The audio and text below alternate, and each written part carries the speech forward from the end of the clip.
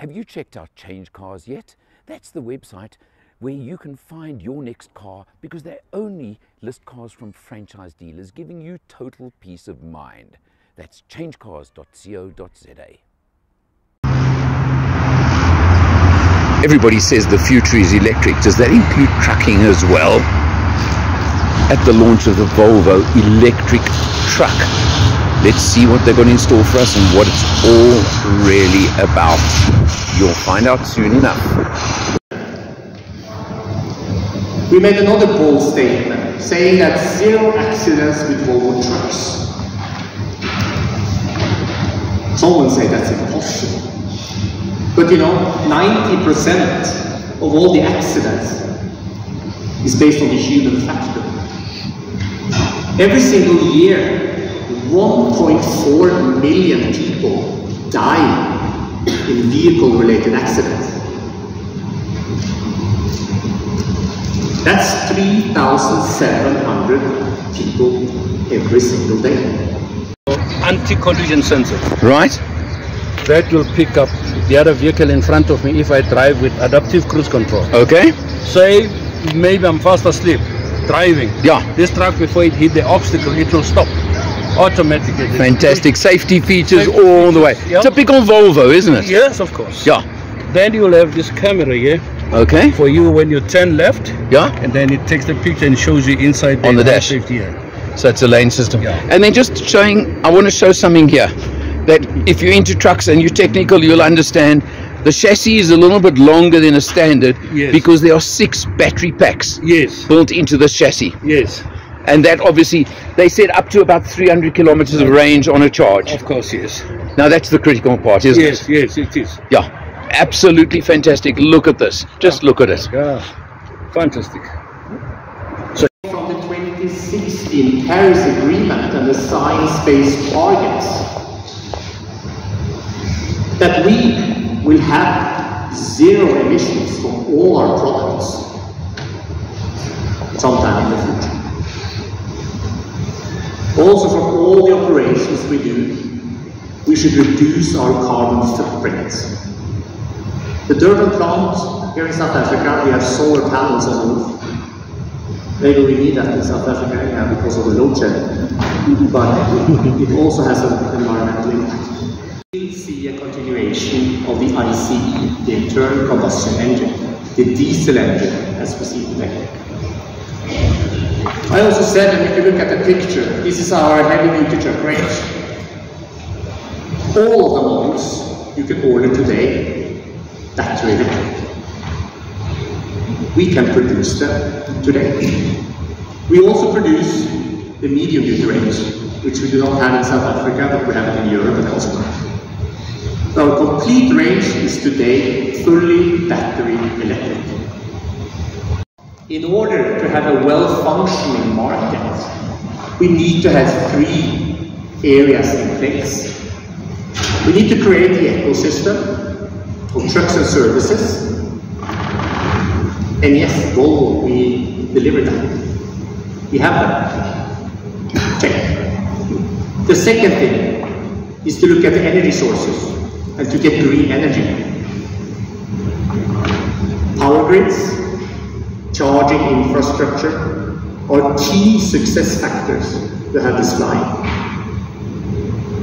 But on top of that also, policy makers need to come on board. May 2023, that was like 2 days ago. Commercial Motor in the UK and Ireland did a test of that truck, FM. You can do it yourself. Volvo trucks making promises and delivering. The diesel motor, checked it out, and we've replaced it with what we call the module in the cab. As the Swedes love with acronyms, it's called the MUC. And then there is the battery control system, the charging control system for the 600-volt system, your DC to DC converters, electric motor drives, all of that sits under the cab. We've then moved the gearbox backwards into the chassis, and we've put 2 or 3 electric motors into it instead of having it run from a diesel motor. The fuel tanks have been ripped off, and we've replaced them with rather large battery packs. So even though we've done all this to make these vehicles electric, the vehicle still fundamentally remains a commercial vehicle. There are a lot of components that are still very familiar.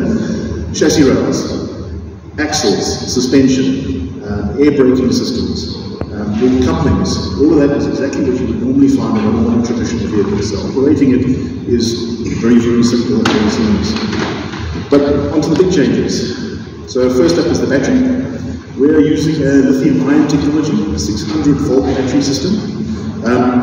The big special thing that we have with our batteries is that lithium-ion batteries like to stay in a particular temperature band, usually between 20 to 25 degrees. And we have an active cooling system and warming system, temperature control system in the vehicle, which is able to keep them at that level to give them optimal operating range. Where we can handle down to minus 20 degrees and all the way up to plus 40. So there was no special requirements to modify anything for the South African environment. So we've built our batteries into cube configurations. And each cube has a total energy of 90 kilowatt hours. We make 63 of that available. The reason for that is we keep that down so that it extends the lifetime of the battery and not overcharging and over discharging the battery. So the cube design allows us to be quite modular with how we put the batteries into the vehicle. So we can have, in rigid models, we can have between 2 and 6 batteries, and in the tractors between 5 and 6. So with a 6 battery combination at a combination weight of between 44 and 45 tons, we can expect between 2 and 300 kilometers of range. That will then cover most of the regional distribution work that we do.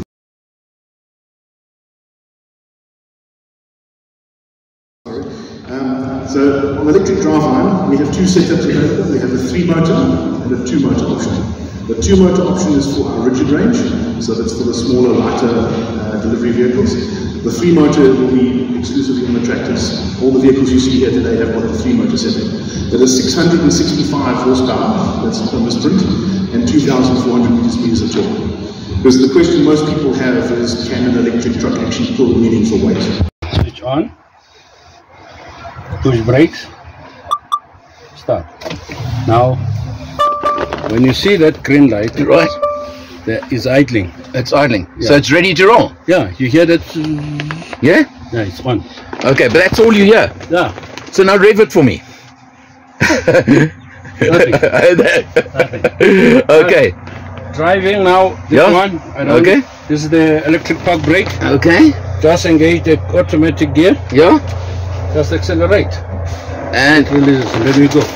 there we go. And of course, it's the dead silence that makes all the difference. Yes. Timothy driving me here. Yeah.